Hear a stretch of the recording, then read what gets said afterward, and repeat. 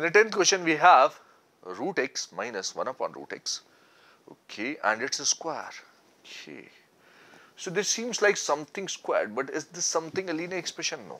So can we apply property? The result like, okay, power x power n equals integral of x power n equals x power n plus 1 upon n plus 1. No, we cannot apply that. For handling this one, what I can do is I can simplify this expression inside the integral.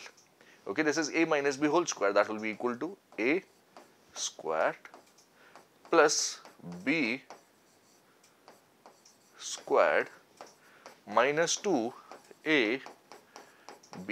This is what you'll have, right? Dx.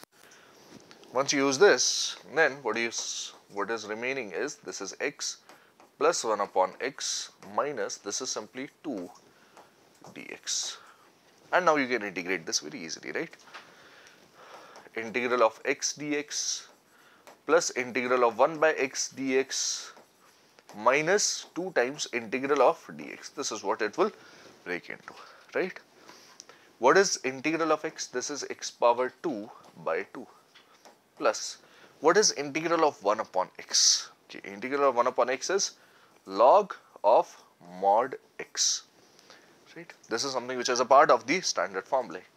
What is this? Minus 2 times integral of 1 dx will be x plus a constant of integration, and yes, that is the required answer for this question over here.